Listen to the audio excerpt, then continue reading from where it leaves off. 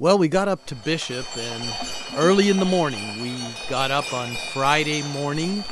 We spent the night there Thursday night, and Bobby Tanner and his crew hitched up the mules and took them down the road near the playa where we were going to shoot, and pulled the wagons down into position. And as you can see, we are just getting into position, and my nephew Jamie was shooting, and you can see the mules there pulling without the wheelers next to the wagons. Now here's a great shot because you can actually see the pointers pulling the tongue of the wagon. Now we're getting ready to turn off the road to make a right turn, and Bobby purposely left the wheelers out so we could get this shot, so you could see how the mules are pulling the tongue of the wagon in the opposite direction of the mules that are going to begin to make the turn there up ahead. And you can see they're pulling the wagons far out to the left there as the mules in front begin to make the severe right turn. Now, because these mules aren't officially really trained yet, they were really newbies, guys in training. This was a whole new set of 20 black mules. You can see they're using the little pole there, the outriders using the pole there to make sure that the mules stay out far enough and are pulling the wagons. Now here, the mules are really pulling in the opposite direction of the rest of the team, and you can see how that works right there. There's a good shot there where you can really see the ears of the mules way out in the lead are really pulling to the right, and these guys are pulling straight ahead. And that gives you an indication of how, and then here you can really see it. Here we pull out, and the pointers are facing towards us, and then there you have the rest of the team heading out, getting ready to make that right turn. And of course, one of the mules decided it was time to jump over the chain, but it really wasn't time. And there you can see the tangled mess that he made of the hitch there, the single trees, actually the double trees there, and then the singles. He jumped over and got it all messed up. Of course, they thought that was cool that he jumped over, but you can see right there in the close-up, look how tangled that chain is. And I'm sure those kinds of things happened to the guys, way back when they were trying to train these mules in the 1870s and 1880s. Although I'm guessing it would probably have been easier to pick up a pair of trained mules in those days because people were using them to freight a lot. There you can see the really tangled chain as a result of the mule jumping over. So they had to do a little unhitching of the mules, of the two pointers. There's Bobby Tanner in the background, the mule driver.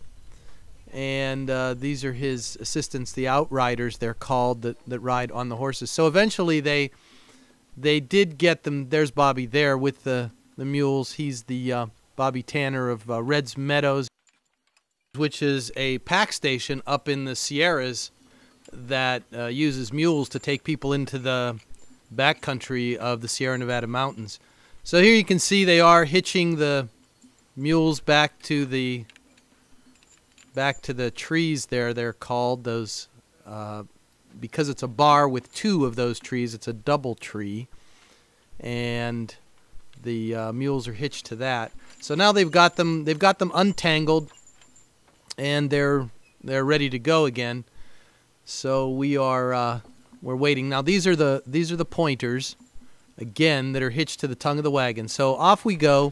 They got the wagons situated and got them going down the road, made the turn. Now that's a crane that we're using to get the shots that we need to get, and this is our little, that's me there, that's me, your host, Ted Fay here, and we're getting the shots of the mules. We set up a TV, a 32-inch television, put it under a blanket so I could actually see without the glare, and of course the camera's going back and forth to get you the shot. Now that's the crane on which we put the camera, getting the shots that you are going to see here. Sure, that's my nephew Jamie, and of course that is the back behind the scenes of us getting the shot. And then once again, coming in and seeing me, that's the shot on the TV that the camera on the crane is getting.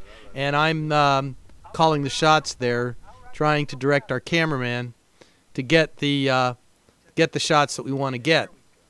So, and here's one of the shots from overhead, from the crane itself, looking at the 20 Mule team as it's coming towards us. And these are the kind of shots that we want to get so that I can incorporate these into other programs. I'm giving you a behind-the-scenes tour of our shoot. At some point, we'll incorporate these shots into programming. There, now you see the team came towards us, and not a jump happened. So I was a little frustrated with that shot. I was going to get a jump in that shot. But it's a nice shot of the team coming towards us and the wagons. Now the team, they put the team out. Now you can see, whoa, there's a little jump there by the mule before he was supposed to jump, and he got a little caught up in the chain. Now you can tell how new these guys are. They weren't even going in any kind of straight line, and so they really tried to get him straight. That mule was fine and dandy, by the way, after that little jump. They had to get him situated, though, and so now here they are. You can see the wonderful straight line in which they are heading towards us as they try to figure out what the heck they're doing, because these guys really are new, and Bobby was really trying to get them going. But there's a great shot of the jerk line. You can really see the line going all the way back from the lead mule to Bobby Tanner, who's got the, and there you can see him actually jerking it, trying to get them to make the turn to the right. And here the pointers are over the chain, coming out towards us, and there you see them swinging back towards us. Now I love this shot there. You can see the bells on the mules. It's a great shot, and of course, as they got a little closer to us, it went out of focus a little bit, but enough of a good shot. Now here they're trying to swing the mules around. You can see they're trying to guide them. So I'm trying to get a pristine shot without people in it, and just Bobby Tanner, the mule skinner, and there you can see a jump right there of one of the pointers coming over the chain and going back over. But of course the outrider's in the shot, because the outrider comes in and spooks the mule enough so that he goes back over the chain. And eventually they don't need the outriders, but for right now they do. So I was trying to work around the outriders, and here's a shot that we just got.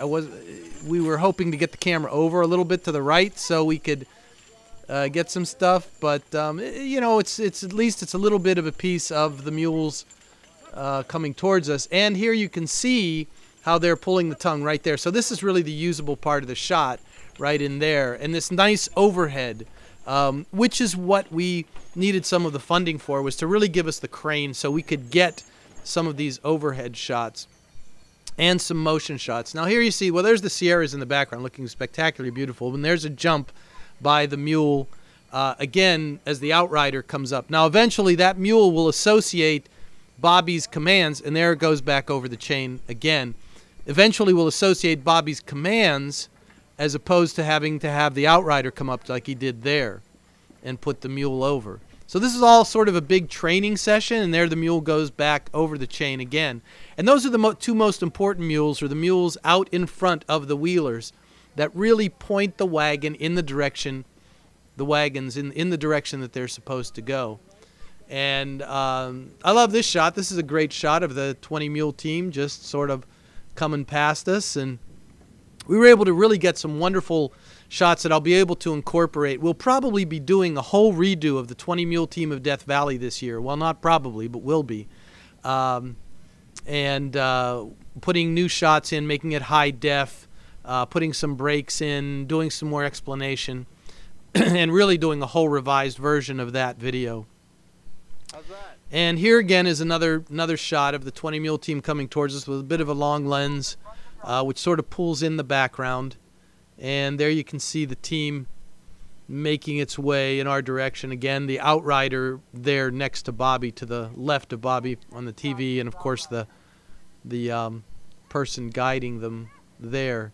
But in the days of the original 20 Mule team, it just would have been the driver, Bobby Tanner, and the guy in the wagon. There's a nice jump by the mules, but of course the the outrider, and then he comes up and gives a little bump and gets the mule back over. And there's a great, now take a look at the, and there he goes back over again. So they're really trying to get them used to doing that. Now that's a good shot. I can use that shot because the outrider was out far enough. Now there you can really see Bobby working that jerk line, and there you go. There he goes over the line. Now that line really, he uses it to sort of irritate the mule's ears. That's really what that line is about. And there you can see that line, how he works it up and down, and there we got him going over the chain there. You could really see that. And then you can see the jerk line in Bobby's hand. And then he'll use that, and eventually that mule's ears will get so irritated with that jerk line bumping up against it that he'll go, oh, I got to get out of this. I got to make my ears feel comfortable, and he'll jump back over the chain. So it's a combination of them learning the voice commands as well as sort of physically being irritated, either having the chain rub up against their leg and they want to relieve themselves of that feeling, so they jump over the chain, or as you can see there, Bobby's maneuvering the jerk line so that it does bump the ear of the mule. So he really learned all these little tricks about how to work within, how the mules respond. So here you can see there was vehicles around that we did have. We're of course trying to make it look as 1880s as possible. And there are some tanks in the background there, which by the way, they did have big water tanks along the route for the 20 Mule team. There are shots of those where they would have big water tanks up on the up on wood planks, and then those water tanks would get filled by the teams as they came back and forth with the water wagons. So it wasn't that they took the water wagons all the way across the Mojave. They really used the water wagons to go from a spring, fill up at the spring, take the water to a certain spot, leave the water wagons there. And there you can see Bobby really working the ears of that mule, really working that line over the top of that mule so that there you go. And there he did the jump by himself. So you see how they sort of get accustomed to working around that jerk line. Now he's got to be put back over because he doesn't quite get it yet. So you can see there there's at least his head going back over the line. Now these are the shots that we really wanted to get because we really felt like it hadn't quite been captured yet. This whole how the turn is made, and there's a good shot of Bobby with the jerk line. And with the mule there over the chain, you can see both mules are to the right of the chain, where there he goes, and he jumps back over. And that would be pulling the wagon straight.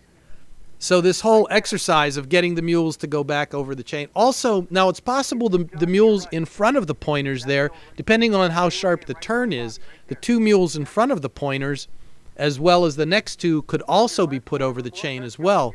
And that was something that Bobby and I talked about, is that we do want to do additional shoots so that we get those kind of things. And there is shots of the mules making, photographs. There's the mule jumping the chain.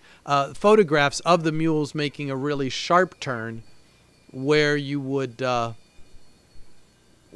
see the two in front of the pointers and then the next two also going out over the chain.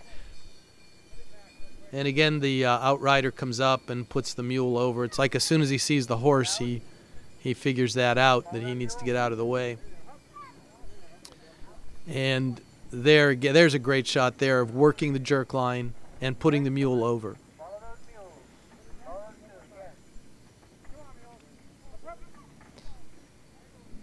So when Bobby works the ears of the little dance there. So when Bobby works the ears of the mules, it's great. They sort of get, and you can see it right there. So we were able to get some really nice shots of the jumps, and that's something that we had really focused on. Stay right there. Hold that frame. Hold that frame, John. Hold that frame.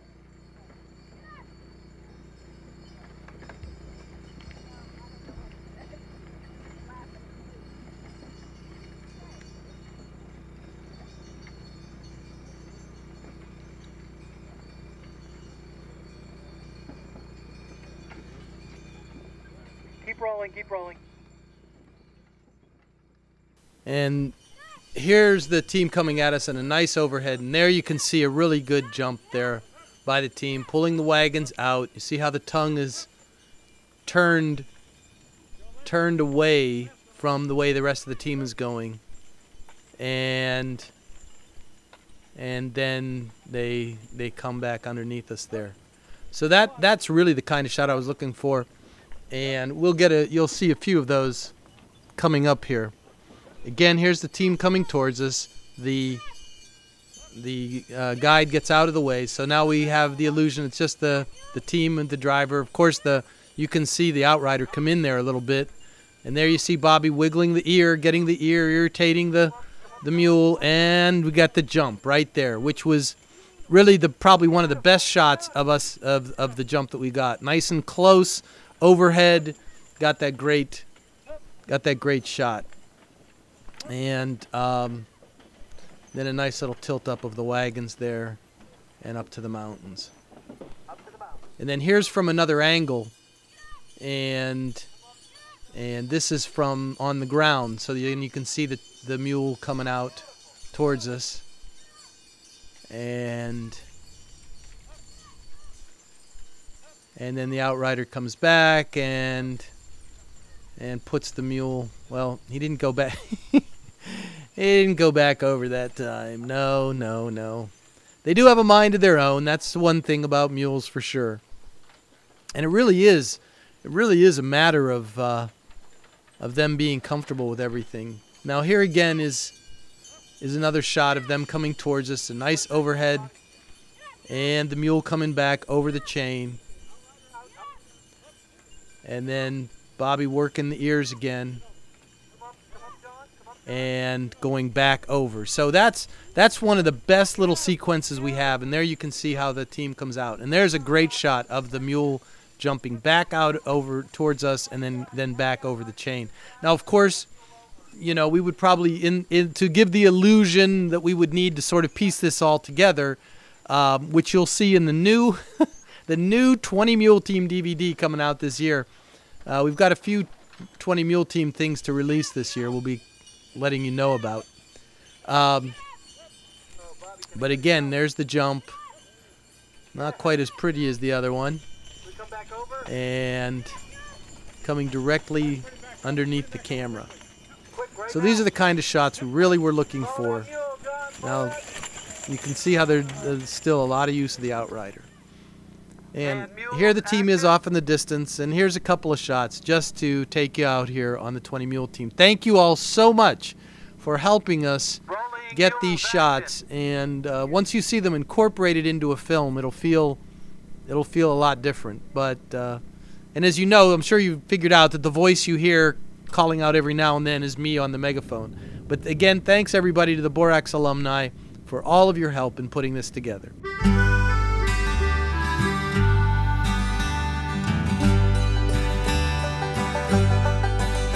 Come load up your wagons, come hitch up your mules. Don't mind when the city folk call you them fools. It's a life that we've chosen.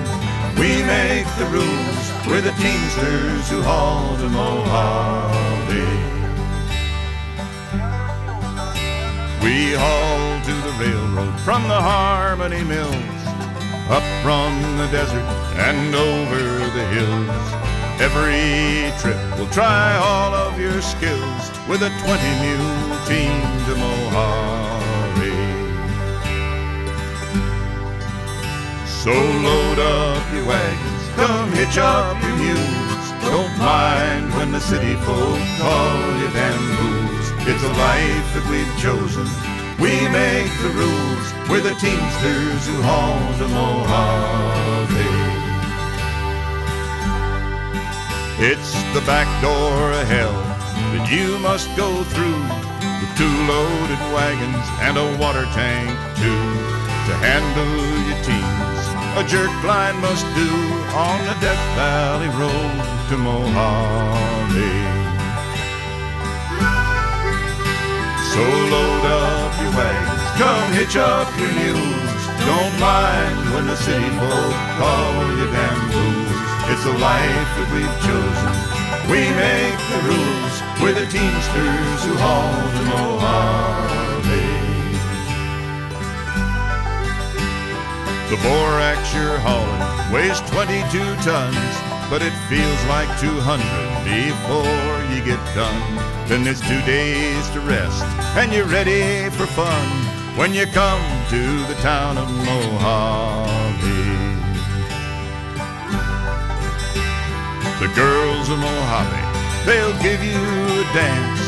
If there's a card game, we'll all take a chance. We won't have enough left for a new pair of pants by the time we get out of Mojave. So load up your wagons, come hitch up your mules. Don't mind when the city folk call you damn fools. It's a life that we've chosen. We make the rules. We're the teamsters who haul